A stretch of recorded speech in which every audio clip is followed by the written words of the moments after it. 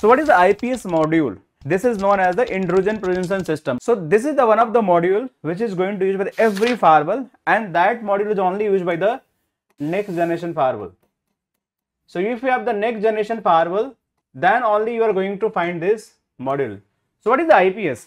So IPS is basically when you are going to process the application. That is the only possible by the next generation firewall. Application means what application? So that's why you can see the IPS, Intrusion Prevention System, is a network security application that monitor the network system activities for malicious activity. For major function of the intrusion prevention system, you can see here, that is IPS,